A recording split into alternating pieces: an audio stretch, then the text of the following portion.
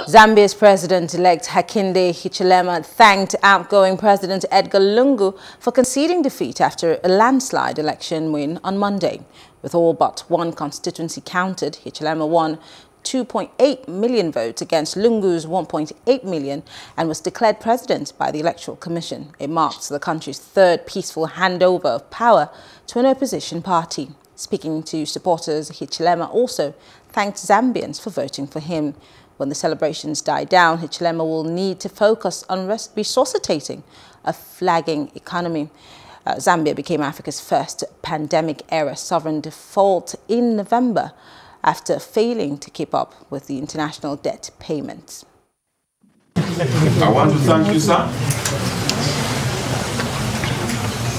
for your message, for conceding defeat, and for indicating that you will support a smooth transition.